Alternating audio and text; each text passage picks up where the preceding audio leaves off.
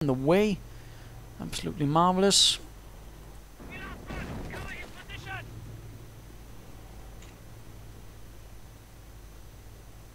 Now we see the one rifleman team moving in without much to actually help them, right in among the Grenadiers and Pumas, quite exposed right out in the open. And we have sniper reports going in there. Pioneer Grenadier going down, and the rifleman charging right into these men, but taking heavy losses. Managing to suppress these Grenadiers, perhaps with a bit of support from the MG nearby, but the riflemen are forced to retreat, rather cancelling out this rather weak attack he had planned out. Not really trying to push with all he has, and another Nebelwerfer barrage going in here. Again, rather keen on stopping any attempts at repairing the bridge.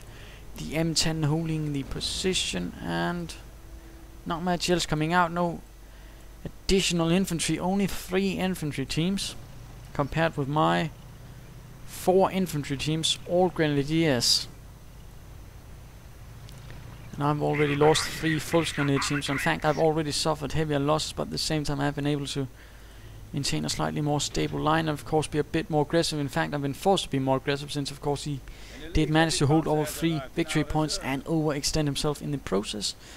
And now a King Tiger from the 503rd Schwere Panzerabteilung is being prepared. The King Tiger, Tiger 2 with the Porsche production turret. It was though cancelled, since it did have a slight shot trap, and so it was replaced with a slightly more sturdy front, which would not deflect the shots right into the tank. Sniper taking out an MG42 gunner. The MG42 hadn't been there the whole time, and finally now being forced to pull back. It certainly would have helped there, but at the same time I do believe any sort of harassment it stopped there is all worth it. Veterancy 3 now up for my armor, meaning armored skirts for my tanks and Stug, and we see the Panzer 4 here ready to stop any sort of counterattack alongside this bunker, since I'm pretty sure that eventually he will get this bridge repaired and then an attack will come.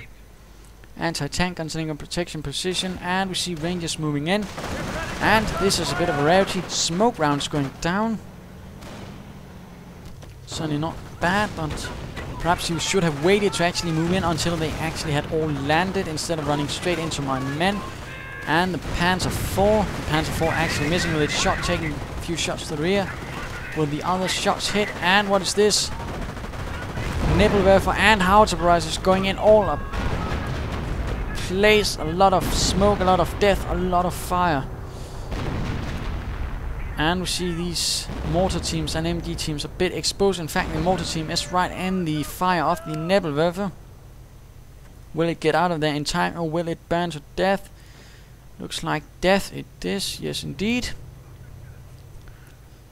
And again a slightly flummoxed attack, not really pushing very much behind it. None of those numerous diversion attacks as we saw, because he lost most of his infantry during those attacks and has not replaced them. So, further riflemen gearing up with the Rangers and some engineers. King Tiger now on the field, and there we can see the sort of sloped turret, and one can also then imagine that right there it would actually pierce right into the top armor, which wasn't very good, and mortars get it too easy. I'm not entirely sure what's going on about again. Let's get to the conclusion. I'll tell you my thoughts on this. And now the bridge has finally been repaired, and the attack goes in. A final attack to take this central victory point, but the bunker will probably put a quick stop to that alongside the Panzer 4 and Grenadiers. Firestorm going in, knocking out an anti-tank and knocking out the 30 caliber gun. The King Tiger has suffered quite a lot of damage to this, but I did not care. I just wanted to push him away and knock him out. Stug probably going to knock out that M10. Sniper right in the line of fire of the King Tiger. And there again, a bit of swearing over late game and Wehrmacht, and there he goes, he leaves. The 116th Panzer Division has punched through the lowlands and will continue the counter-attack of the Operation Lüttich.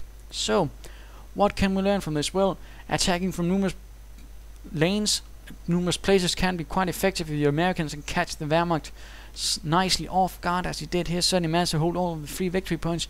But that leads us to lesson number 2.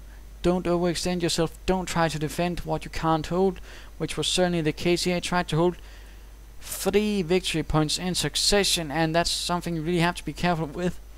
And this certainly ended up very badly for him, as I was able to force the attack on 2 of them, while of course completely ignoring this one. And of course, perhaps if I'd a bit more aggressive over here, I could actually have forced him out there as well, completely, and perhaps screaming over. Who knows? And of course that also leads to another point about all of this. Of course, static emplacements are good, but of course you shouldn't count on them to do everything, as he did here, seemingly having them knocked out.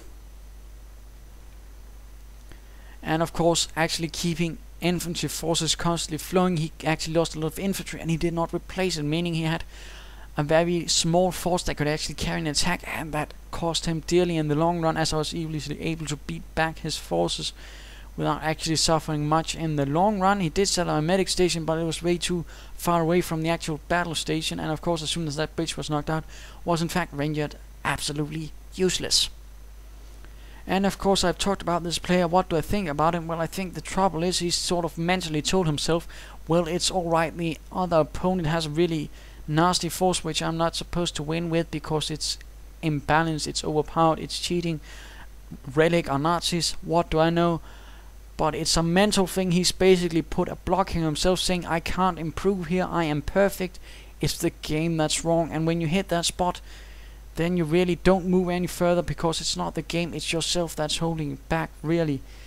The mental attitude is one of the most important things in company of heroes. You really need to tell yourself, I can fight on, I can overcome this, even if you're facing rifle span with lots of howitzers, in which I certainly faced for a long time, and I really was daunted by it. It really took a hard time for me, and it took me some time to overcome it.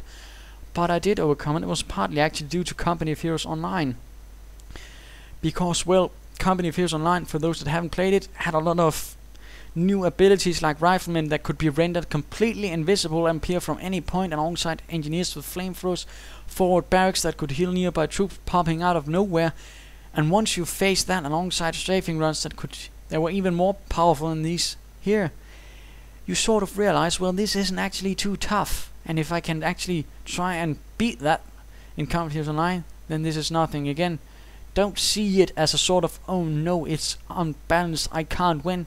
See it as a challenge, see it as something to overcome, and you will in the long run overcome, because you will be set on actually trying to adapt to it and trying to find its weaknesses and counter it. So, there you go. I hope you enjoyed it, and if you did, why not subscribe or tell your friends. This is ImperialDane saying, the mind is a powerful weapon. Cheers!